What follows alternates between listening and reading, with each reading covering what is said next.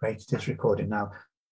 So we're going to look at dialogue pathways, and it's a formal introduction for how we're going to work, particularly on Tuesdays, so that we're still sharing things, but we're sharing things in a dialogic way, and as we share them, we're storing them as text. So that's the purpose of these dialogue pathways. And from that, we're going to build material that you can use, that you will use almost directly, just simple copy and paste as data to go into your portfolio. So it's not wasted. I know that no learning is wasted, but this is not wasted from your point of view. It's going to go into your assessment and be marked and give you marks. And it's good because you're building it up from day one or day two, from the first Tuesday, and you're putting things into your portfolio or creating materials and data to go into your portfolio right from this afternoon. And you can put them in, and then we can look at them, and we'll have portfolio sessions of working through them with you, Jane and I will, and point out where you can improve them.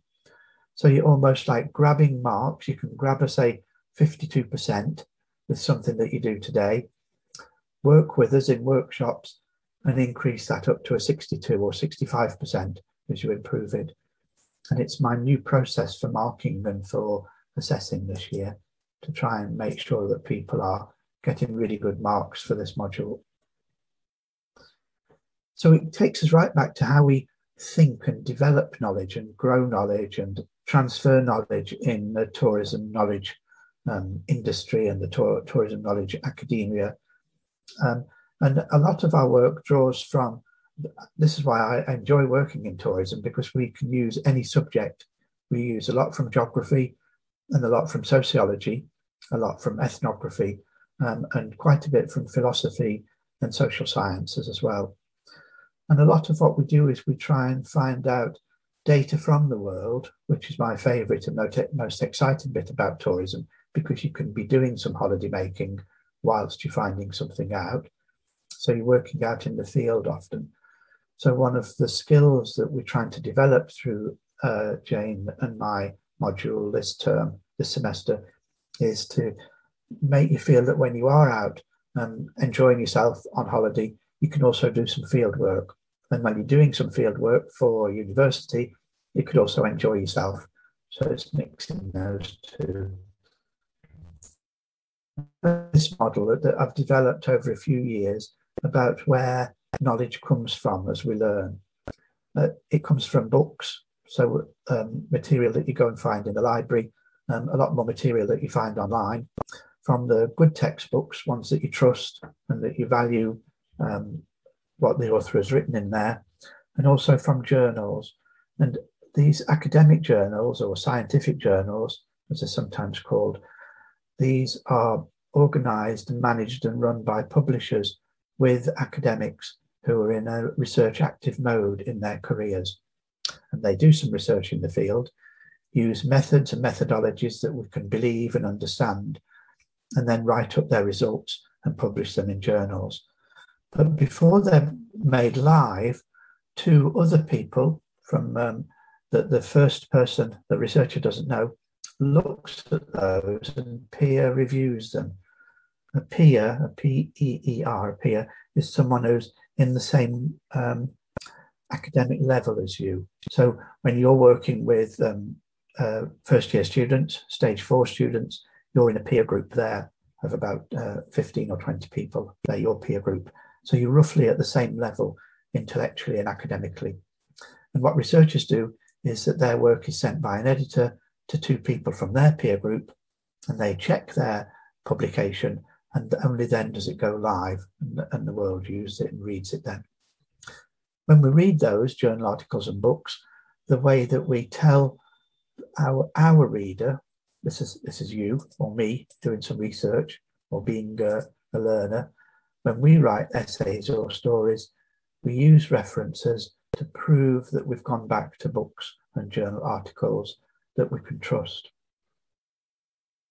So that's the method of getting the knowledge, that we can trust that knowledge, get it through into the researcher or the undergraduate student, and then they put that out into their essay or their story.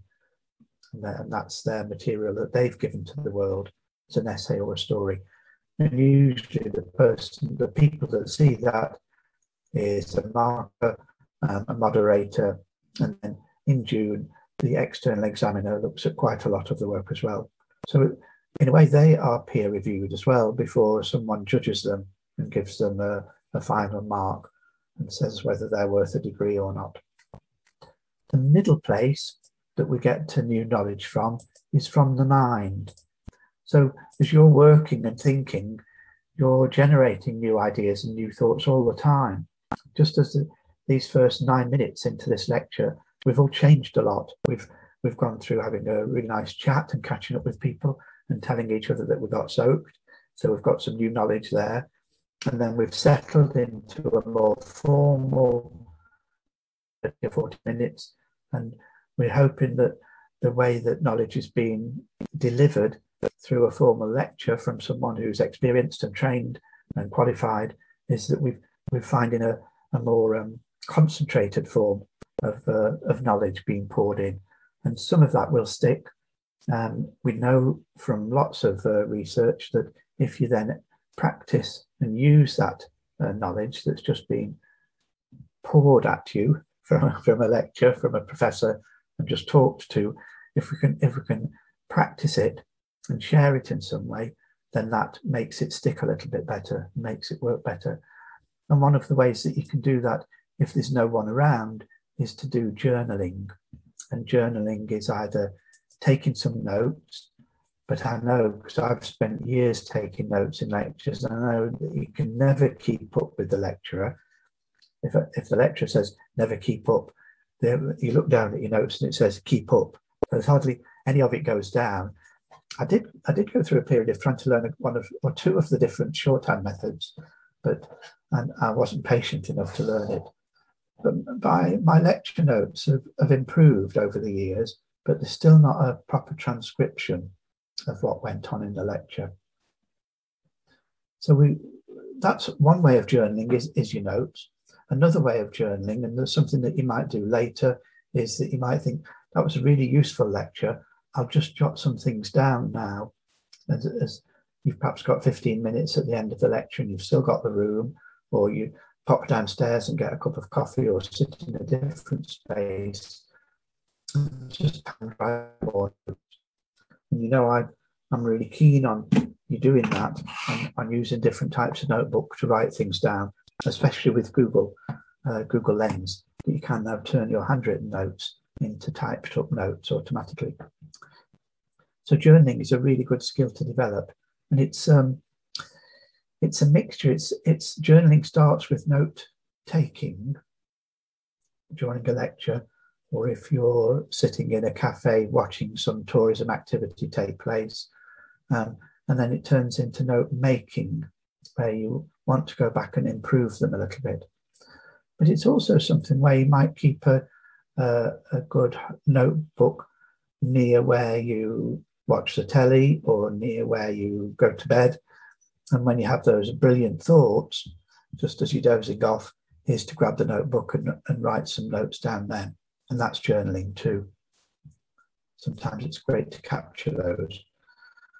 I have heard, and Natalie used to do this, she used to keep her iPhone with her, and when she had those brilliant moments of thought, she would journal simply by recording them. And I think I've never used any of it, but I think there's some software now to convert your spoken voice into text so that you've got your notes fixed. Because there's nothing more difficult than trying to find something in voice recordings. It takes ages to go through them. The third way then is to be in the world and take field notes.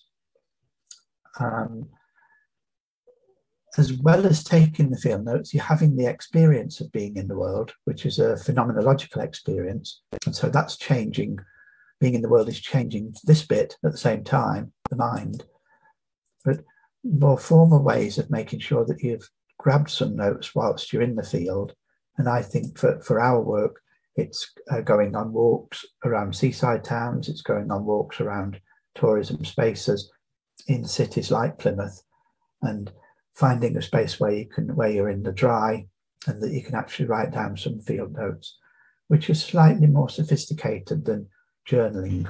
Journaling is unrestricted, quite free and easy, whereas field notes, you have to remember a lot of points that you're trying to keep. And I'll speak to you more about field notes later on in another session. This is also when you're in touch with the world. This includes the other people in the world, as well as the planet itself and the land and the geography. And so the other way that you capture in written material from the world is through dialogue evidence. So you're trying to make someone say something to you, say something to me, sort of to stimulate some dialogue in lots of different ways. And when they do, you're trying to capture that, either tape record it, note take it, or really good nowadays, because everyone's online, is to engage them in dialogue using one of the Web2, one of the social media technologies, so that they're being forced to type that dialogue, and it gives you some data straight away that you don't have to do any conversion on. You don't have to convert it into word processed text. It's already there for you. So very nicely and neatly, and I did this a bit on purpose, is those three places where we get new knowledge from: a BMW Books, Mind World, which is sort of a dream car, isn't it? Particularly if they make them electric one day, the BMW. So it's a nice mnemonic for remembering that. So if you get to the end of the week and think, where have I got my knowledge from? And you can do a quick check from books, from Mind, from World. Why bother? Why are we doing all this? We're doing it so we learn. We're doing it so we get better and we get cleverer. But we're also doing it so we pass our degrees.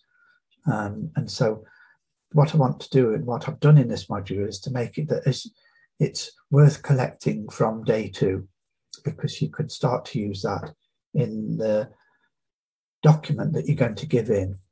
And this is your portfolio that contains both an essay and a narrative. I hope that text is big enough to read on screen.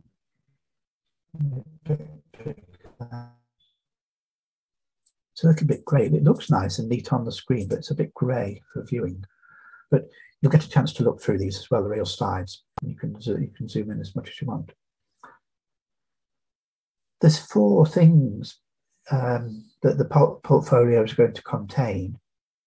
It's going to have an illustrated report on it, inside it, that looks like a word processed document, and it's going to look at a tourism product and a tourism space. Quite a bit of it, of those, it's going to be 1,000 words, and quite a bit of those 1,000 words is where you're trying to tell us what product it is and where it's located. And let's think of a classic one. Say the Plymouth Gin works, which is a definite tourist attraction. It's definitely a tourism product, because people go to it to look at the machinery, the brewing. It's not brewing, it's distilling, to look at the distilling equipment. And they also, when they're looking at the tourism product and enjoying it and spending money on it, they're also in a tourism space. I feel, from my knowledge of walking around that area down by the Barbican and down by Sutton Harbour in Plymouth, that's definitely a tourism space. It's got lots of leisure facilities down there, but it's also got the geology with the limestone, the geomorphology with the nice slopes and the rocks going into the sea, and it's got the climate. Plymouth's got, even though we can't believe it today, Plymouth's got one of the best climates in Britain. We do get a little bit of rain, well, a lot, but we also get really nice summers. So it is a tourism space from our point of view. So in that report, the illustrated report, you might, for example, put a map to show which tourism space you're exploring and that you're writing about. You might put a photograph, in the same way that I've got a photograph there of the Brittany Ferries ferry anchored up in the harbour, just to illustrate and show it. And if you're looking at particular, which will, you look at a particular tourism product in there, which might be an attraction, say like the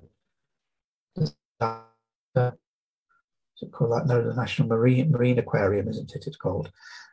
You'd show a photograph of that and show how it's. You might then show a more detailed plan of how people can walk across to that at different times of the day. So there's quite a lot of that 1,000 words is going to be used up by positioning it, by citing it, by showing where it is. But then at some stage in the 1,000 words, probably round about halfway, perhaps a little bit before halfway, I need you then to switch to writing in essay format and using this type of writing that we call critical analysis. And the critical points that we're trying to make are about the sustainability of that product in that space.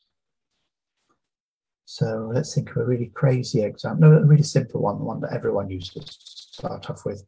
And the classic one, which you probably know if you've stayed in any hotel, is they tell you to reuse your towels. So you might be there for 4 nights and they ask you, if you possibly can, try and use your bath towel for all 4 nights. If it does get too soaking wet, then leave it in the tub, or some places say hang it over the back of the door or throw it on the floor. Otherwise, they won't take it and launder it. And that'll save some chlorine, it'll save some carbon from boiling that towel and washing it.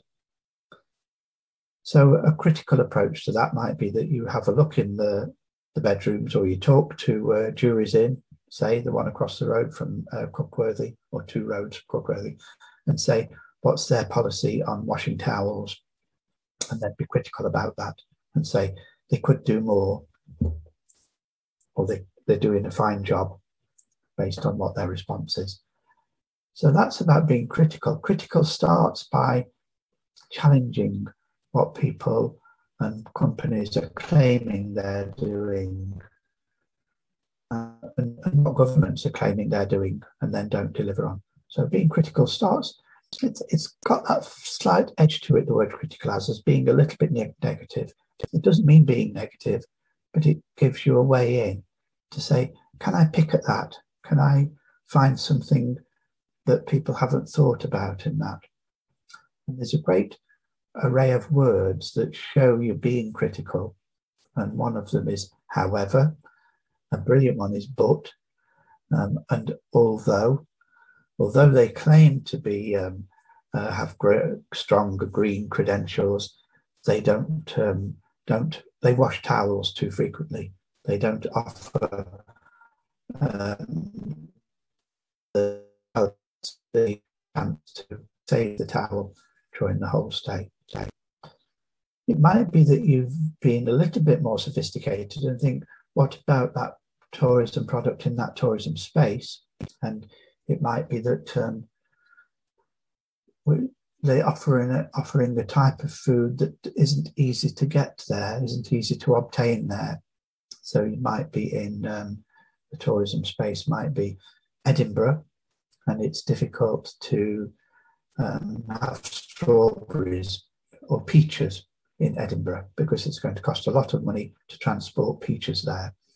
So being critical, you would look at the menus in that restaurant and say they always offer peaches for pudding, and it's a lot of air miles to transport a peach all the way up to Edinburgh.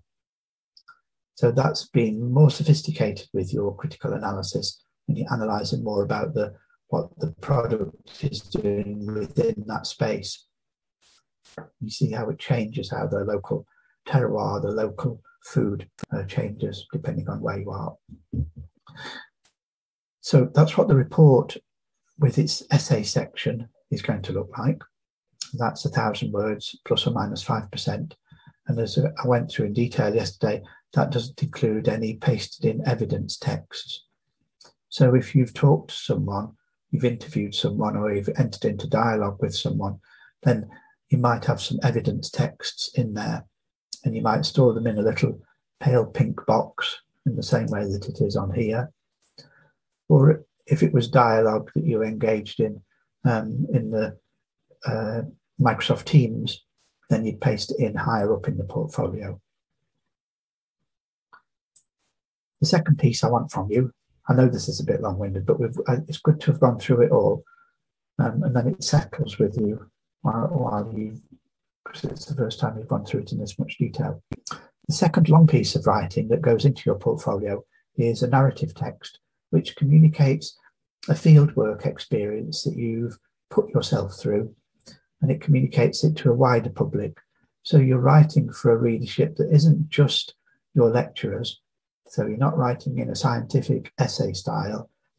You're writing so that your folks back home could read it and enjoy it. You're writing it so the DMO would pick up and read it. And you're writing a general tourism readership. Someone who was planning to go to Newquay, for example, would find it and read it, so that they don't need to have a scientific knowledge of tourism in order to enjoy reading it. You see, that's a little bit longer because you're going to write that in a 3-leaf, a 3-installment style. And a narrative text includes I, so the I narrator is in there. So you appear in that text, and you choose to do a piece of field work that you can get to quite easily, that you can get to safely during COVID, and that you can hopefully try and get back to over the coming weeks.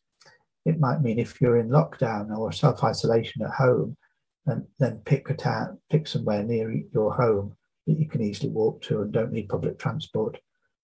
If you've managed to get into university and you're here on campus and in Plymouth, then there's 2 great places that Jane and I know and use a lot. That's down around Sutton Harbour, drifting over to the Barbican and the Mayflower Steps, and then one that's a little bit more difficult to go and access, but is worth the challenge, and that's to go right across to Royal William Yard. I feel that Royal William Yard, well, I know it is because it's much newer. It's younger than I've been here in Plymouth, so it's probably only about 8 years it's been there, and it was built with leisure in mind. It's the first space I've watched being built as a tourism space right from scratch. Whereas Sutton Harbour, when Sutton Harbour was born about 400 years ago, probably 300 years ago, maybe 400, over 400, because the Pilgrims left from there. Yeah, more than 400 years ago. It wasn't conceived as a leisure space, as a tourism space back then. It was conceived as a place for easy loading of alcohol for bringing brandy and wine from France. Which I suppose you could argue is the hospitality industry. So when you're writing that one, you're writing it talking in the past tense about you and your experience, and using I did this and then I did that type of writing, which is a really big contrast from critical analytical writing, where you're writing rational essay style. And you'll see that the enjoyment of having to work in 2 different discourses is really helpful, gives you a chance to express things in different ways. The third thing that will go in the portfolio is dialogue, and that's to show your evidence of engagement in MS Teams. And we're going to do that in about 10 minutes or so, and do some examples of trying to make that work in there. And then the final piece of work is going to be the final text that will be looked at and marked is your references list. And that's a list of everything that you've cited that's gone into all of the others. Never be afraid to cite anything and put that into your references list. It's not counted in your word count in any way, but it is marked in the assessment. It's marked in, I think, section 3 of your assessment to see whether you did enough reading, basically. And then the cover for the portfolio, I've used canva.com because you can go into it for free for quite a long time. I've used it for free for about 2 years. And it doesn't pester you too much to join and pay money, but you can get some nice designs out there. Just watch that you are using free ones, unless you want to join and pay. I keep being tempted to. And then design a front cover for your portfolio like that.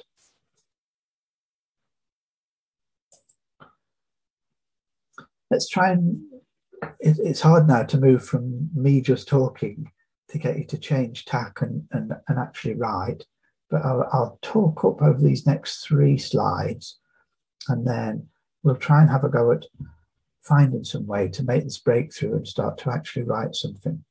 One of the best ways to start to write something in our subject area in tourism is to write a review and share it of a tourism space or of a tourism product. So, and again, a really nice way to do anything is to look at someone else's first, especially one that someone claims that it's quite a good one. So it's a template or an example, or even better, an exemplar, one that's got aspects to it that are worth copying, not copying word for word, but copying the style, not the style either, copying the format, the structure. So I've written one about the Hotel Roscoff in Roscoff, which is across on the ferry from Plymouth, deliberately taking it out of Plymouth so that I don't spoil it if you're going to write about Plymouth, because I know Plymouth is quite new to a lot of you. And this is to try and understand the format of reviews, and a really nice format for writing a review of anyone so that you don't get into any arguments with them is to write 2 stars and a wish. So 2 great things about the place. And I know sometimes it's hard to find 2 great things about some of the places. So 2 great things about the place. And then if you did find that there was a problem, that the service was bad, or that the room was dirty, or that the weather was awful, then frame that in a conditional way. Frame it as a wish. And I wish it had been a little bit warmer, or I wish the path hadn't been so muddy. And it's a way of telling if it is a tourism provider who's providing a product, and that person has some control over the product, it's a way of telling them how to improve. If it's a tourism space, sometimes there's not much we can do about it. If we say it rains too much, there's no one to tell off about that. So I suppose someone could put a roof up and make it a little bit drier. But when we complain about the tourism space, if we do that as a wish, it doesn't direct the complaint to anyone. We're not complaining, but anyone reading it who could do something about the tourism space will understand that they could improve that. So what's the best way to do it? So I'm about to say, you see this is the imperative here: choose a tourism project you know well from near home, preferably, or a holiday you remember very well, and write your own review. Let's try how can we move to that. I'll come back to this slide and I'll propose it as a definite activity in a moment, but I'll run to the end. I'll show you the post that I've done, and then I'll re-propose this. I'll rebrief this section. So we'll come back to these 2 and as a rebriefing in a moment, so we remember them. We're going to come back up to this slide in a moment. Where do you do it? This is sort of long term, over the next 2 to 3 weeks, is your evidence bank. And your evidence bank is in the portfolio, and the portfolio template is buried somewhere in Microsoft OneNote for you to go and find in Microsoft Teams.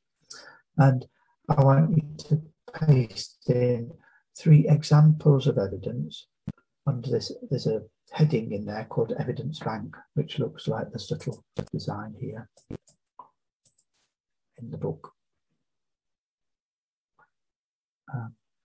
And in it, you're going to paste in 3 examples. So this review that you're about to do in a moment, then your best question that you've asked in the dialogue team posts, sometimes called conversations in Microsoft Teams, and along with the respondent's posted reply, just to show you're asking questions that do stimulate a reply. So you don't say, do you like cheese? No. So that's not a very rich reply.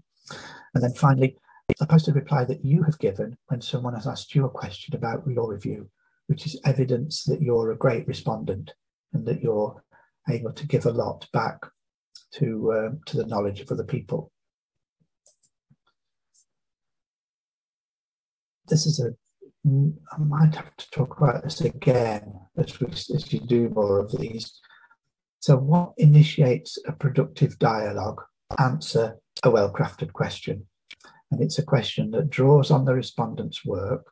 So it's good if you start to find out where someone lives or has been, so that you know that they've got some knowledge about that. It's no good asking me anything about Tangier. Although I've researched Tangier as a holiday destination, I've never been, so I've got no real feeling for it. But I have been to, say, New York. So you could ask me what I felt about New York. And I did grow up in the English Peaks, the Peak District, which has become a real tourist spot. So that would be a really good question. It shows that you know your respondent and their work, what they've done. It ought to be an open question that can't be answered yes or no. So, Charlie, do you like the Peak District? Yes. So that's no good. Yes, you want something more than that, because there's no real new knowledge there. With that tiny little bit of knowledge, Charlie says yes when he's asked if he likes the Peak District. Not enough. We want richness in the answers. This is a nice little neat way, though. If someone just says yes and you find that you've accidentally asked a closed question, a yes or no answer, there's a great little catalyst that opens it up. So Charlie says no or yes, and then you throw another question at them, why? And off they go.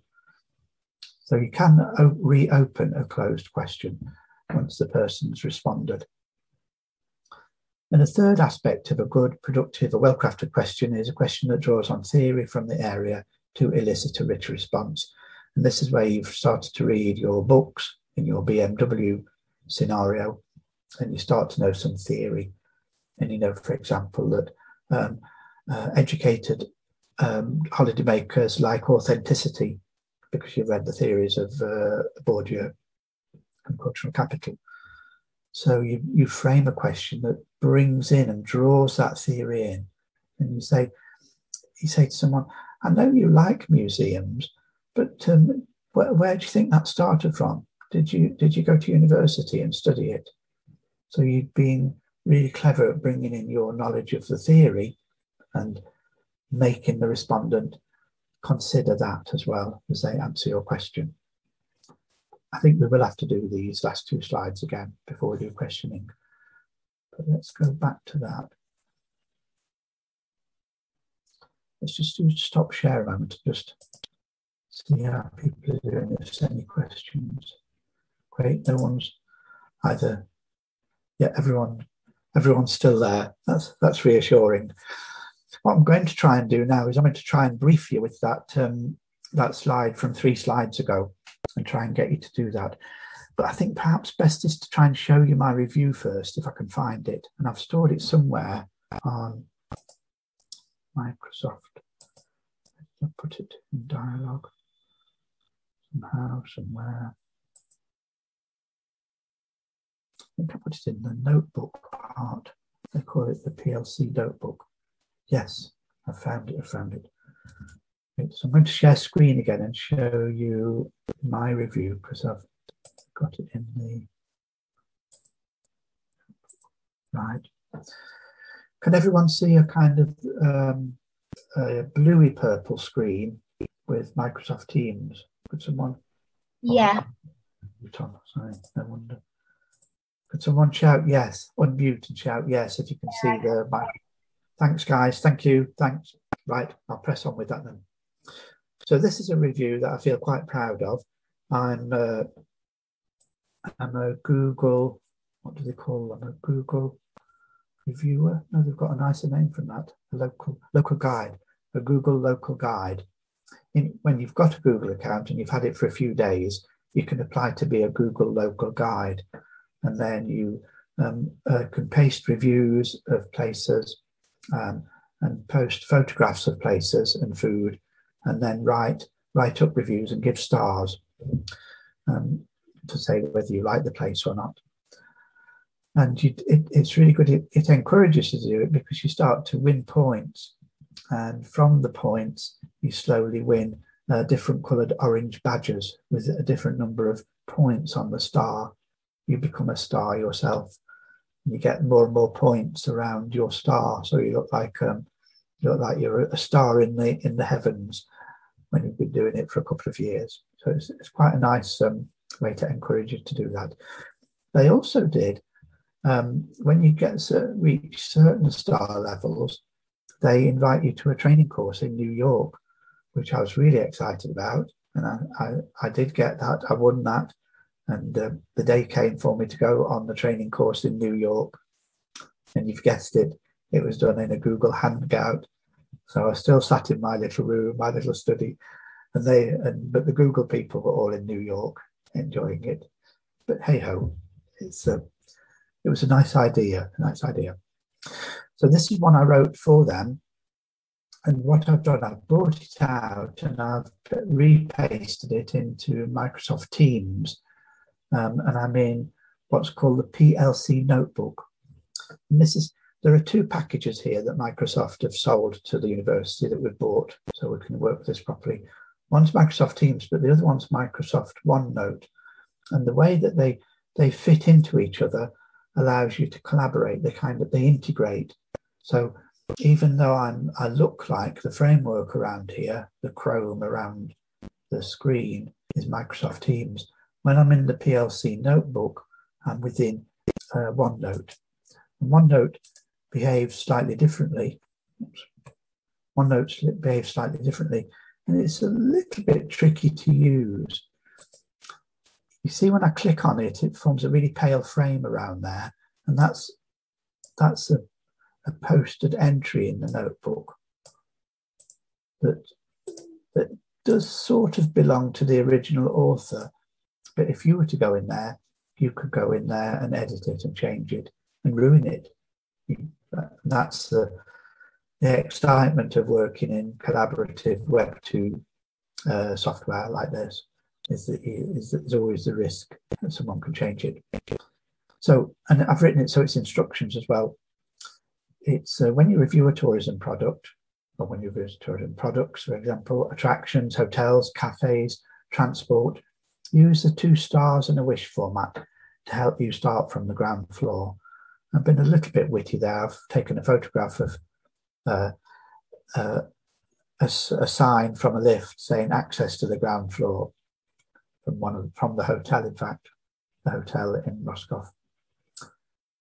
Here's a hotel review on Google Maps from their local guide social media engagement initiative. And there we were. That's when we could still travel back in the good old days, back in 2013. This guy, he works in Belfast now for the Titanic experience. He got a really good job from his degree at Plymouth. And this chap here, he does video blogging, video of vlogs on YouTube, makes a living out of it and travels all over the Far East. So let's try and go to it. So I'll click on it to follow the link. Now, this is a big question. Will this screen come up for you? I better stop share and share again. Stop share again. Can you now see a Google Maps screen in my browser, please?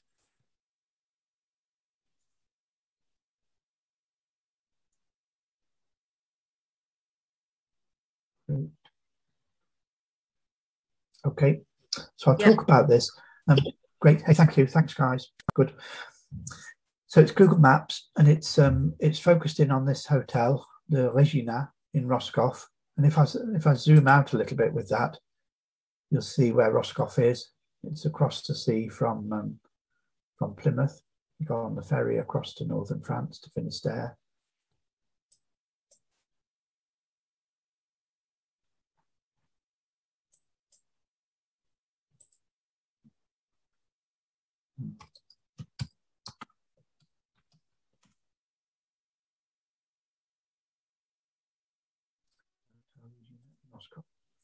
And then it first of all offers you that you can book there. Someone's advertising and you can actually book. Gives you the address where it is. And somewhere down here is the reviews. Now there they are, their reviews, and it does some quantitative analysis, rounds up the reviews, and gives an overall score of the reviews. And then this is my review here as a local guide. So I gave it 5 stars a long time ago now, 8 years ago. And in here, I want you to try and detect 2 positive points I'm making, which I call 2 stars, and then a wish of what I'd like. So we first stayed at the Hotel Reginat with our tourism fieldwork group for Plymouth University in October 2012. They looked after us really well. So here he is, he's beginning to give one of his stars. We arrived in the early morning off the Brittany Ferry sailing from Plymouth, and check-in was really efficient, and they gave us extra heating in the rooms. So there's my first strong star, my first good point that I'm telling them, that they looked after us, the check-in was fast and efficient, and then this extra special thing that they did, because it was cold in October, even in Roscoff, so they popped some oil-fired heaters in the rooms for the people who are feeling a bit fragile, because it's in October, it's quite a crossing. It can leave you a little bit seasick. Then a bit of information. I don't know whether that's positive or not, but I suppose it is, that we've booked again for 2013. And then an additional good point is that the hotel is right next to the railway station, right, Expedition to Morlaix, which it really is, say, 20, 30 metres, it's really close. So you can just sort of tumble out of the hotel for breakfast and go and get onto the train that takes you down to the first big town of Morlaix. And it's got museums and nice restaurants down in Morlaix. So that's my second good point. But now I want to complain about something, but I don't want to make it sound like a complaint. So here I go with my wish.